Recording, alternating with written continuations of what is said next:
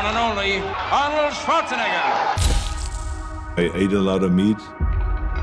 They showed us commercials. Steak.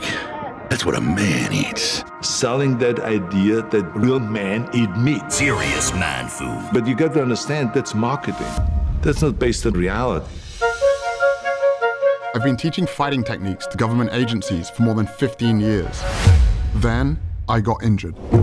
Unable to teach for at least 6 months, I spent more than 1,000 hours studying science on recovery and nutrition, and stumbled across a study about the Roman gladiators. The gladiators were predominantly vegetarian. How could the original professional fighters be so powerful, eating only plants?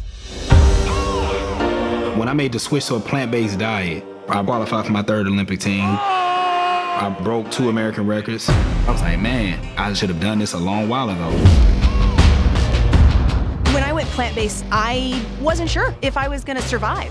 And I actually became like a machine.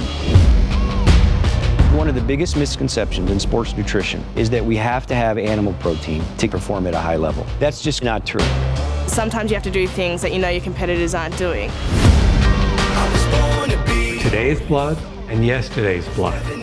Yeah. I think this is going to wake a lot of people up. I was recovering better, not getting as sore. This was our best season in the last 15 years, and we had 14 guys on plant-based diets. We all want to feel great, have more energy.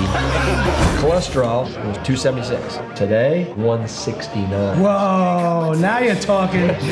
Most guys my age can keep up with the grandchildren. My grandchildren can't keep up with me.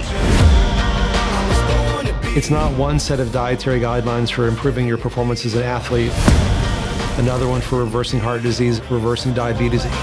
It's the same for all of them. Someone asked me, how could you get as strong as an ox without eating any meat? And my answer was, have you ever seen an ox eating meat?